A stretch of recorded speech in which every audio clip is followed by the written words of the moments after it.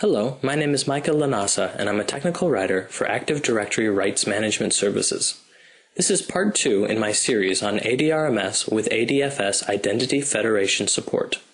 In the first installment in the series, we installed and configured AD FS in both the CP&L and Tray Research domains. In this video, we will look at how to configure the AD RMS server to work with AD FS. I'll log on to the AD RMS server as AD RMS admin. The first thing I need to do is to open the local security policy console. I'll double-click Local Policies and User Rights Assignments. I need to add the AD RMS service account to generate security audits. The first time I tried to do this, I received an error that said Unable to Save Policy. I got rid of this error by restarting the AD RMS server and trying again. Now I'm going to open the AD RMS console and add extranet cluster URLs. These are used to provide access to protected content for users outside the local intranet.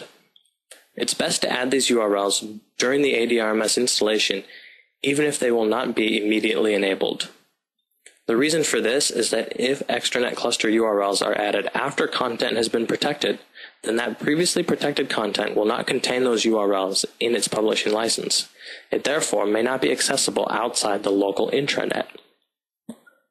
Also, the cluster URLs should be added before the Identity Federation support role service is installed. If the cluster URLs are added after installation, you must manually edit the web.config files in the certification external and licensing external directories.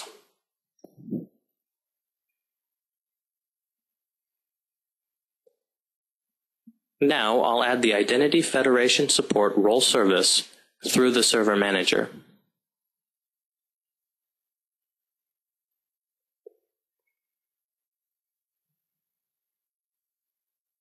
I'll click Identity Federation Support, Add Required Role Services, and Next.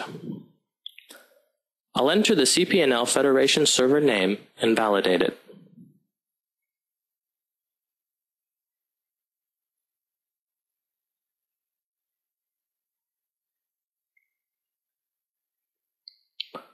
I'll click Next, and then I'll click Install. Once the installation is completed, we'll need to go back to the AD RMS console and enable federated identity support.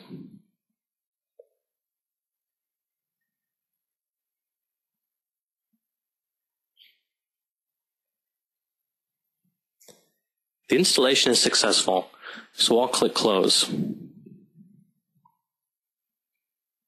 Now I'll close the server manager and we'll reopen the AD RMS console.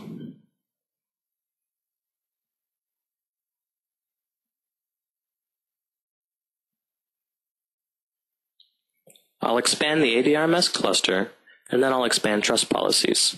I click Federated Identity Support, and then in the Actions pane, I click Enable Federated Identity Support.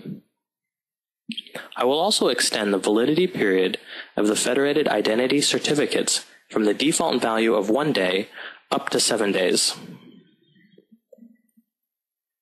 The AD RMS server is now configured to work with AD FS.